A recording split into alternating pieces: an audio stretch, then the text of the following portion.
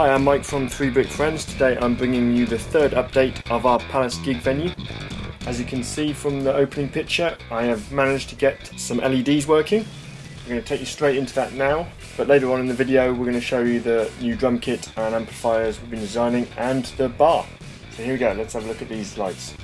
As you can see on the drum riser, I've put in 8 white LEDs.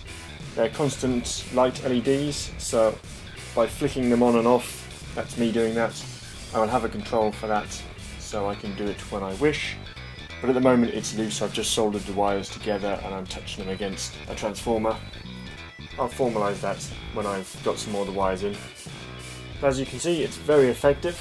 The LED lights are inside the 1x1 headlight bricks, and I've put a trans-clear 1x1 round stud on top of it. No matter what colour I'm using, they're all going to be trans-clear. The light shows through very well. I've tested it with the blue and the red and they actually look awesome. But unfortunately you're not going to see that today. But anyway, let's get on with it. So as you've presumably noticed, there's a full drum kit now on the drum riser. There's 2 bass drums, there's a lot of cymbals, snare drum, hi-hat, microphone and 2 toms. I'm using the chrome silver for the cymbals. I think they really look great, and especially when the stage is all lit up with the LEDs, it's going to look excellent. I will do a tutorial on how I've built the drum kit, so look out for that over the next few days. The other changes I've made is I've re-looked at their amplifiers for the guitars and changed the design on them. I'll probably do a tutorial on how to build them as well. But yeah, they've changed, they look slightly more advanced now. So if we move on to the bar, you can see it's a fully stocked bar. I've put mirrors in the back and rows of bottles and cans.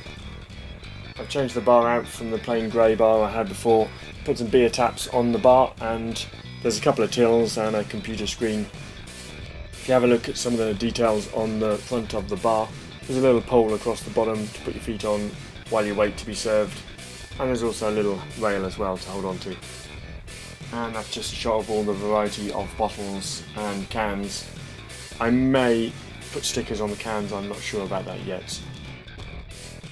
So if we go back to the lights, the situation with the lights is I have started to wire in the LEDs into the overhead lighting rig.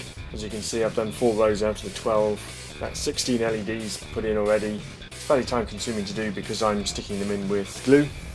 So this is the pattern. Chloe and I sat down and we designed a pattern for the lighting colours. The hatched out red and blue ones are LEDs that change between red and blue.